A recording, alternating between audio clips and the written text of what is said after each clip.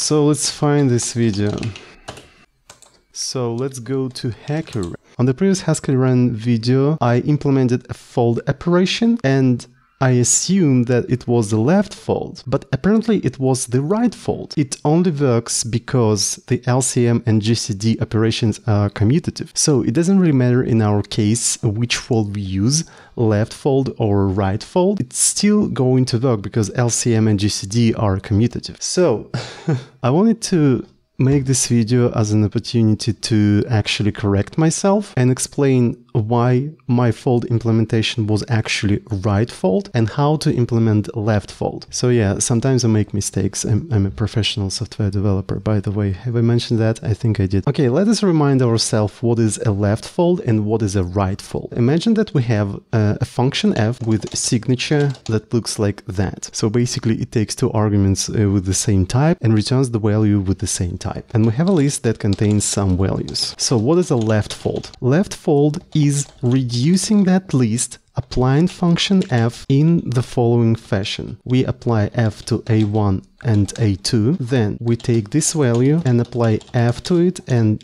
a3, and so on and so forth. So you see this entire expression leans towards the left side, so that's why it's called left fold. What is the right fold? So you pretty much do the same thing, but try to iterate starting from the right. So you apply f to a3, a4, then f to a2 and the previous expression, and so on and so forth. So you see in this case, this reduction leans towards the right side. That's why it's called the right fold. So let's take a look at how we implemented the fold operation in the previous video. We defined fold as a function that takes another function with the following signature, then it takes a list and returns a reduced value. So we have special cases. For example, when the list is empty, in that case we return an error. When the list contains one value, we return that value. And when the list contains more than one value, in that case we did apply f to x and the recursive call to fold. So when I was explaining my solution in the previous video, I assumed that it's a left fold for some reason, but this is actually right fold, and we can prove that by doing the reduction of this function application. So let me show you what I mean. Let's try to apply fold to some f and our list of 4 elements. So what is a reduction? Basically, the reduction is the process that is performed by Haskell itself. It takes a function application and matches it against a corresponding patterns. So if it matches a particular pattern, it basically replaces this entire expression with its corresponding implementation. So let's try to iteratively do the same manually. Let's take this expression and see what pattern it matches. It matches this particular pattern, basically pattern where we have more than one value in the list. So in that case, what we have to do, we have to replace this entire expression with this. X in our case is going to be the first element of the list, so we have to replace it with a1. F is going to stay the same, and axis is going to be the tail of this particular list, a2, a3, and a4. After that, we continue the process until it stops. So we take this fold and match it against the patterns. It matches this pattern, so that means we have to replace this entire fold with this value.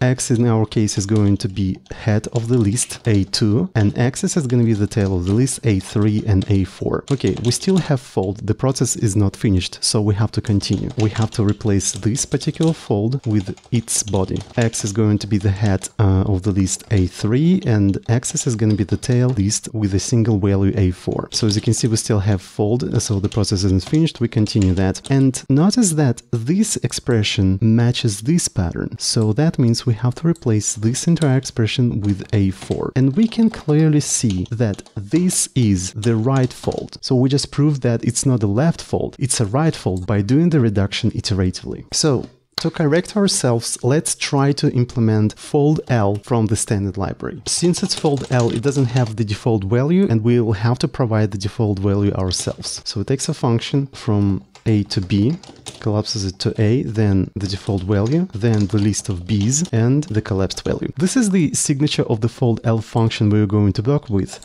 but in the standard library, we have a slightly different signature. So you see, instead of taking a list to reduce, it takes T, which is foldable. And a foldable is a more abstract thing than list. So basically, fold L can work with anything that can fold. Things that can fold are not only lists, but for example, maybe can also fold, either can also fold, pairs of tuples can also fold. So basically, structure like that can be folded. It's really interesting. So basically, I can just apply plus 0.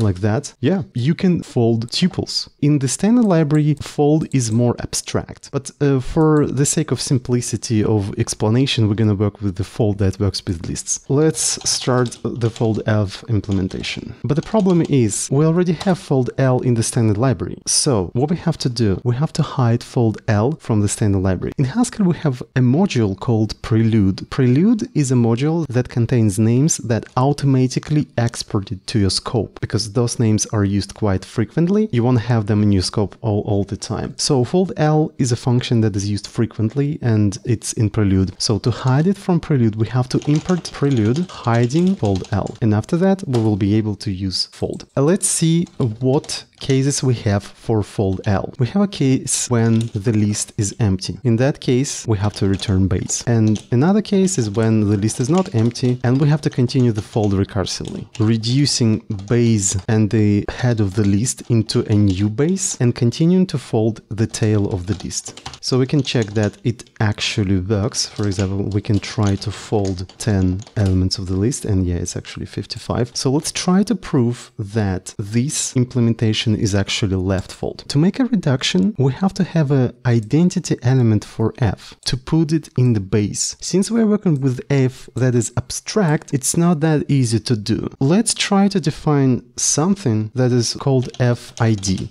It's not going to be really defined, it's something undefined, but it is going to be an identity element for function f. And what I mean by that? I mean that if you apply f to something and FID, you will get a, and if you apply f to FID and a, you will also get a. So basically FID, it's some element that is neutral to f. You can actually encounter neutral elements like all over the place. For example, if you work with plus operation, right? A plus operation also takes two elements. For plus operation, such neutral element is going to be 0. For multiply operation, such element is going to be 1, right? Because if you, for example, multiply 5 by 1, it's going to be 5. And if you multiply 1 by 5, it's still going to be 5. It's a neutral element. So I want to like reason about fold abstractly. So I need an identity element, like a neutral element. So let's actually denote it as FID and just continue reasoning about things. So let's reduce with f our list of 4 elements using FID as the base. So the first thing we do, we pattern match this entire expression. It matches this particular pattern. So that means we have to replace it with this. Base is going to be equal to FID, X is equal to head, and axis is equal to tail. Since we have F defined for FID, we can straight up replace this entire expression with A1. Because you see, we already have that. We define that F applied to FID and A is equal to A. That means this entire expression is equal to A1. So that's exactly the reason why I introduced that sort of fake ID element. So let's continue pattern matching this entire expression. It still matches this case, and that means we have to replace it with this again. Base is A1, X is the head, see, the head of the list, and axis is the tail, A3 and A4. Continue pattern matching, still matches this case, replacing with this. Base is equal to this expression, as you can see, so we straight up remove the base and replace it with this, then X is equal to head, A3, and axis is equal to tail, which is A4. Pattern matching still matches this case, replacing with this. Base is equal to this, X is equal to A4 head, and axis is equal to empty list. Pattern matching again, and it doesn't match this case anymore, but it matches this one. And in this one, we have to replace this entire expression with the base, and the base is this. And you see, this is exactly what we called left fold. So once you have fold L, it is actually easy to implement fold L1 in terms of fold L. Let's try to do that. Fold L1 is going to have this signature, exactly the signature I wanted to have for fold, right? And for fold L1, we have two cases: when the list is empty, which yields an error, and when the list is not empty. And in that case, we can use the head of the list as the base for fold L. F, X, axis. This is exactly what I wanted to implement in my video, but instead of fold L1, I actually implemented fold R1. That's pretty much everything that I wanted to say about fold.